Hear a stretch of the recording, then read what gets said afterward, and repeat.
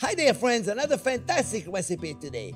A Panko Crusted Mahi on top of a mashed potato with a beurre rouge. Stay tuned. I'm going to show you exactly how to make it. Remember, you like the show?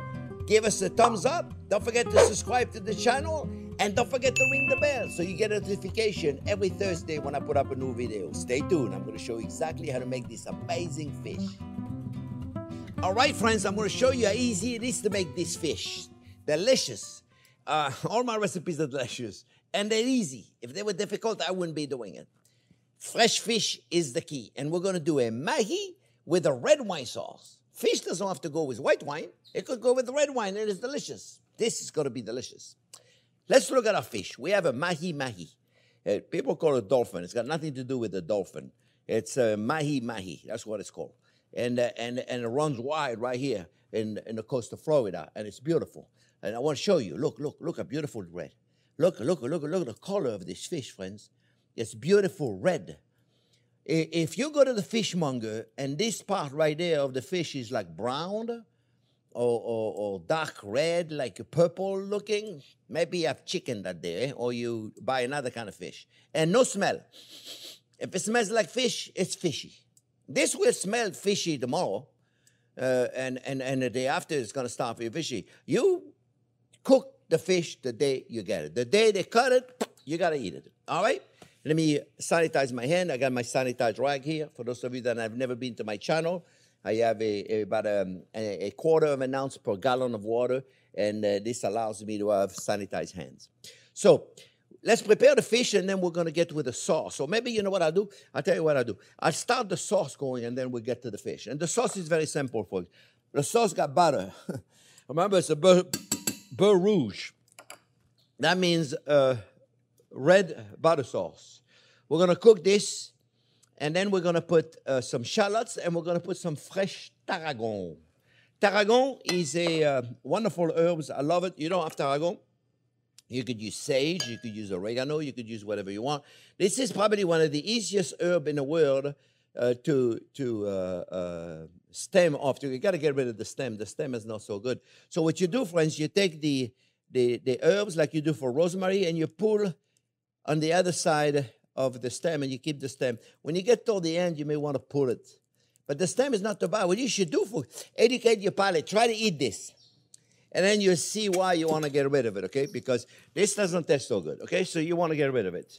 So you take it and give it a fine chop. Very simple, eh? Nothing fancy. We don't do anything fancy around here, friends, right? And here we got a fresh herb right there. And my recipe police is going to say he's using his knife, so I'm trying not to use it. You're supposed to use a scraper. So, Jean-Pierre, don't violate the rules. Otherwise, they're going to put you in the doghouse. So, here we go.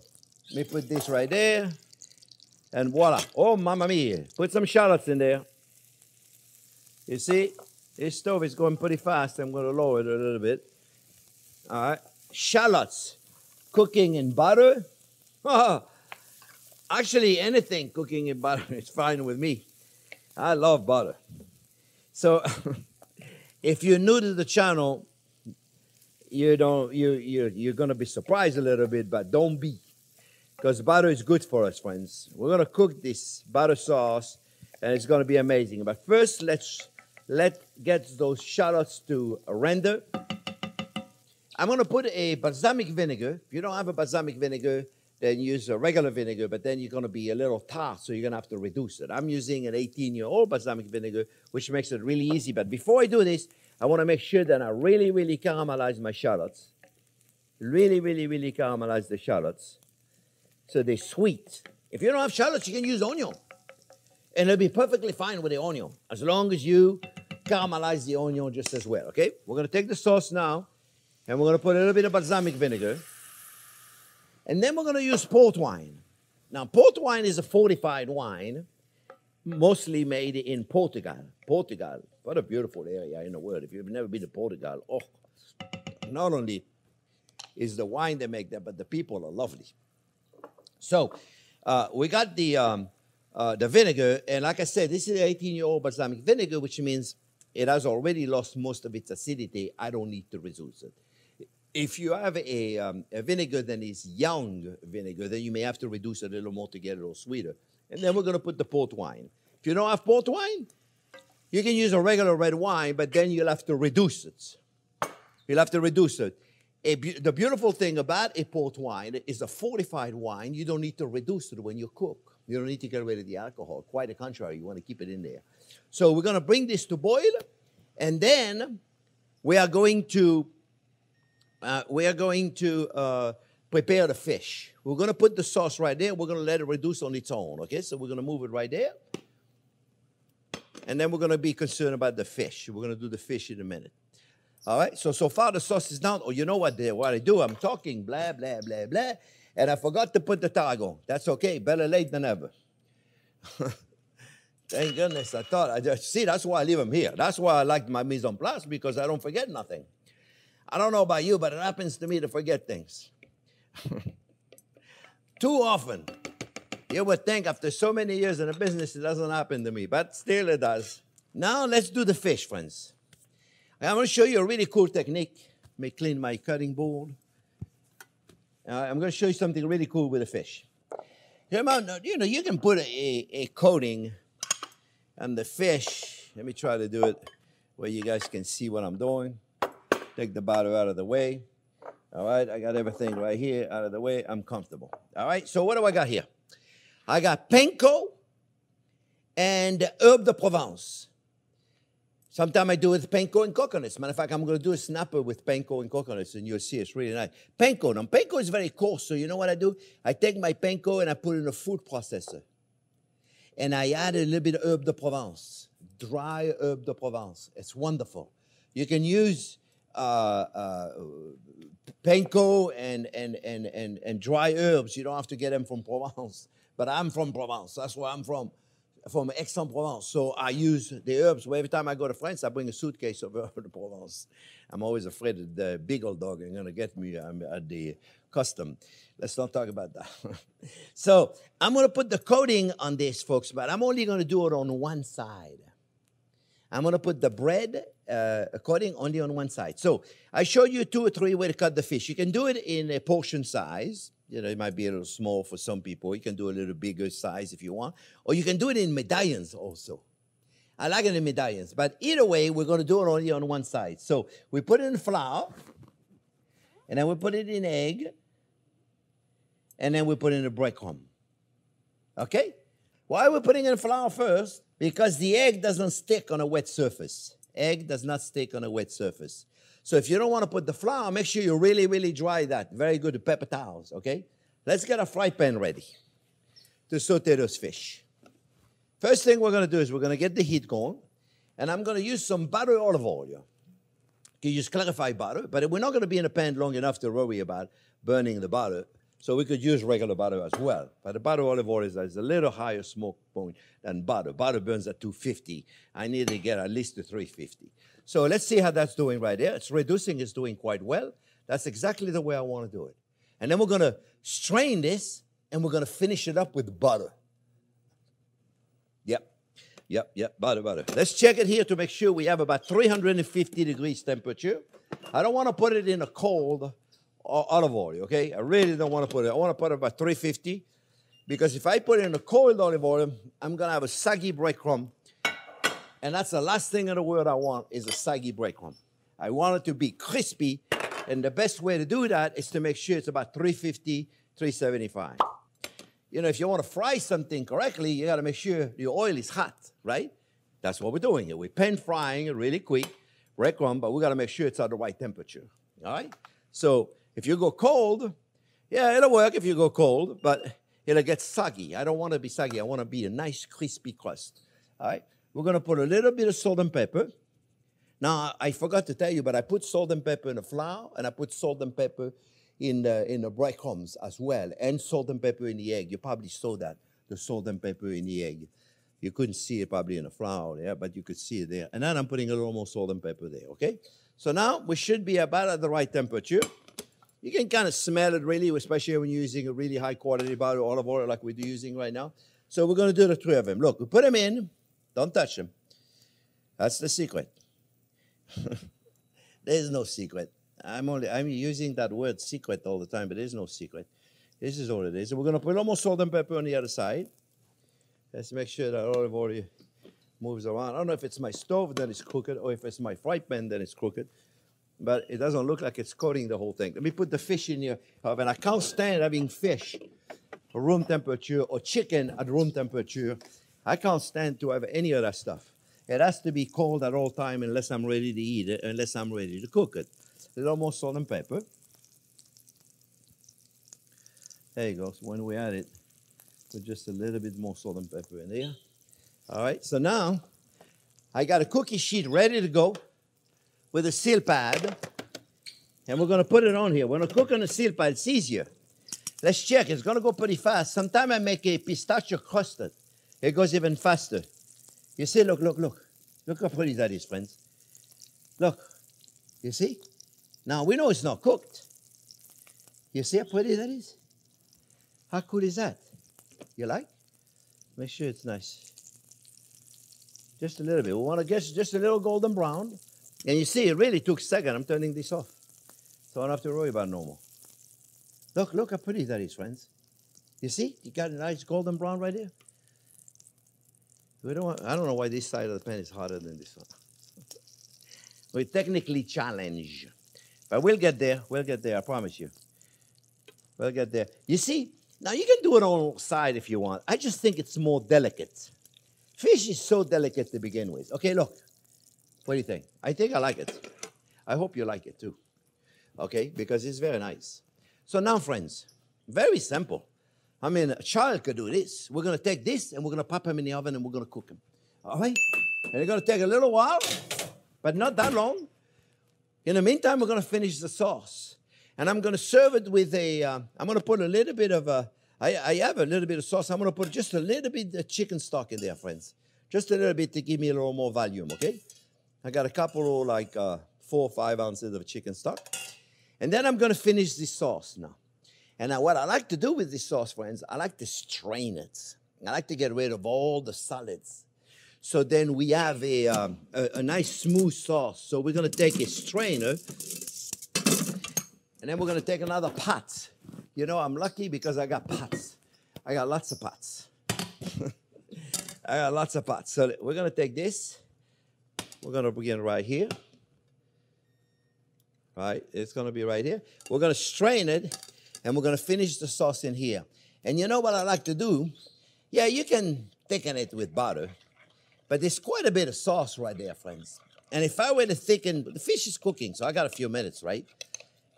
And I got this, so I'm going to bring this to boil. Then I'm going to strain it. But first I'm going to thicken slightly, just ever so slightly. You can reduce it.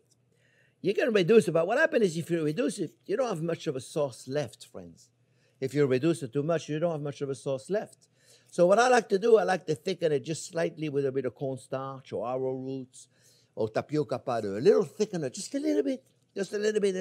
And then, friends, we can add the butter. Because right now, if you wanted to thicken this, if you look at the volume in here that I have here, if you want to thicken this, let me just turn this on. If you wanted to thicken this with butter, you could do it. But this would take a pound of butter. And I know some of you are going to think a pound of butter is a little overdoing. All right, so we're going to reduce this, but we're going to put a little bit of thickener first. Okay, just a little bit of thickener while the fish is cooking. Okay, so it's not like we're not doing anything. We're going to get a whisk. Some people don't believe that I got 30 whisks. I do. I got it. Look, I'll show you. This is my whisk drawer. Okay, I don't know what the potato meister is doing in there, but this is my whisk drawer. It's my whisk drawer. So I got a lot of whisks. You know, you got to have a whisk for everything. You got to have a whisk for everything. So good. And one day I'll show you my knife drawer. My knife drawer is in there. My knife drawer is beautiful, friends. Look, we're going to thicken it just a little bit. I got a little bit of cornstarch right here, just a little bit. You notice those pans move on this stove just a little bit, okay? I don't want to put it too much, just a little bit. Just a little bit. I want it to be a little glazed. Because like I said, I could reduce it, but then I'll have no sauce left.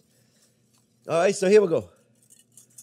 Now we're going to strain all this. We don't need all that stuff, friends. What do we need all that for? We don't need all this, right? No, we don't. We don't need all that. Look at this. You see, this is going to make a beautiful sauce, friends. You watch. Especially after I'm going to add the butter to it. You see, look. It's a very, very fine strainer. I could have used a chinois, but this was more handy. But normally I would use a chinois. So it's easier to use. I mean, thinner of a mesh. But this is already nice. You see, look. Look how beautiful that looks, friends. Let's turn the heat off, okay? We don't need the heat no more. You see already? Look at beautiful consistency we have. Look how gorgeous that is. You see? And this, believe it or not, is going to be quite amazing for our fish.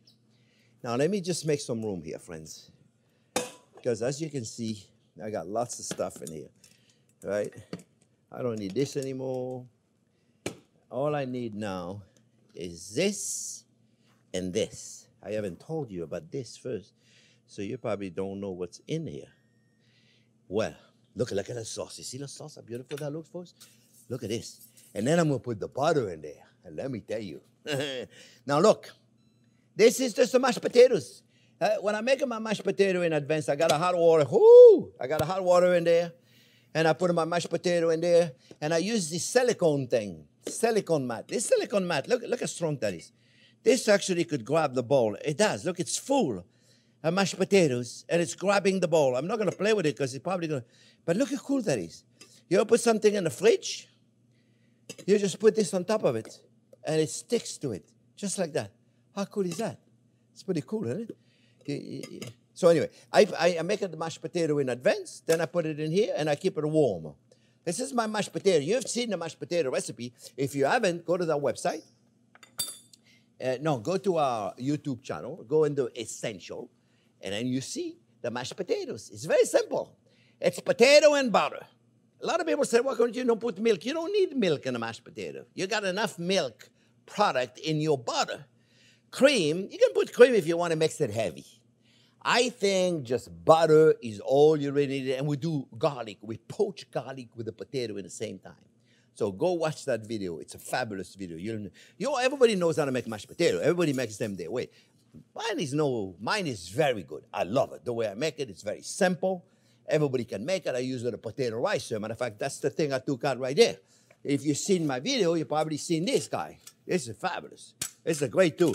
You make a mashed potato with this, you'll never go back to one of them. I promise you.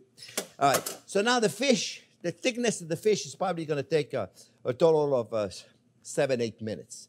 Total. So we're going to wait a couple of minutes, and we'll be right back when the fish is ready, okay? So don't go anywhere. Just come back in a few minutes. All right, folks. The fish is going to be ready in a few seconds. Let me prepare my plate. All I'm going to do with the plate, folks, is I am going to put a little bit of butter. Little bit of butter in the plate, in the sauce, okay? At this point, the heat is off. Right there, we can see then the butter is melting beautiful. And the heat is off. I don't want the butter to separate. Remember, the minute you put the butter, friends, do not continue cooking it, otherwise your butters will separate, okay? I got this plate right there. I'm going to put a little bit of sauce in the bottom. That's it, just a little bit in the bottom. I'm going to take the fish out so I don't overcook it. Because the last thing we want to do is overcook the fish, my friends. Okay, we're going to put the fish right there. Not worry about the fish for a second. We're going to put that sauce right there. We're going to take a little bit of the mashed potatoes. Take a little scoop of mashed potatoes. Here you go. Make sure it's nice and clean.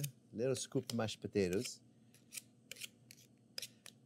Make sure I pack it up really, really good, okay? You take it and you pack it up really, really good, okay?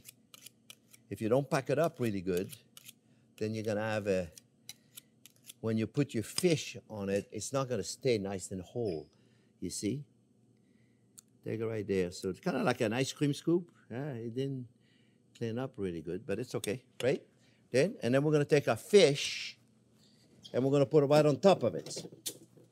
Now, you can put 1, 2, 3, 4 pieces of fish, however you want, but it's more delicate right there. Just a very simple little dish. You can make it more fancy. You can put 6, 7 pieces of fish. I just think it's more delicate, just plain like this. And the fish, my friend, is delicate, it's delicious, and it's so elegant. Remember, if you just put it on one side, it's more elegant. You can do that. Don't be afraid to serve red wine with this. It'll be absolutely delicious. All right, I almost forgot to eat it. I will show you the inside, folks. Look at it. Look at this. Look at this. Look at this. You see how flaky that is here, friends? Look how flaky that is. That is delicious. That is, look at this. You see? Flaky. Look at this with the sauce right here on the mashed potatoes.